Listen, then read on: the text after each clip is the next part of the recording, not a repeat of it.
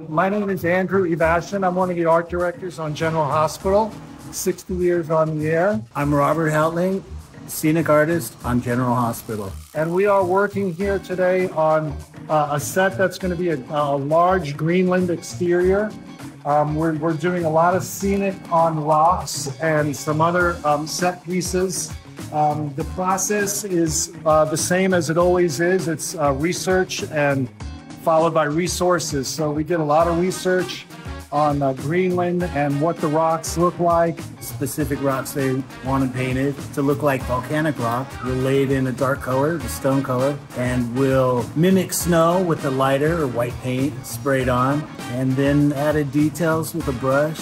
We're doing a whole icy look, not just the rocks, but on some set pieces we have. And then we'll come in and we'll lay in some really good fine artificial snow, do some frost on the frozen Arctic water, and do a little tundra, put a little haze in here, and hopefully it'll all come together nicely. And a lot of talented people work on it from every step of the way, building things, moving it around, painting it. It's always a lot of fun to look at it after it's done, because after it's painted, there's still a bunch of people that are going to make it look even better with the props, all drapery, all the fun stuff that gets added to it to make it all come together. But it's been super fun because it's been a real departure for us, and that's always cool for us all to kind of work as a team and get that done.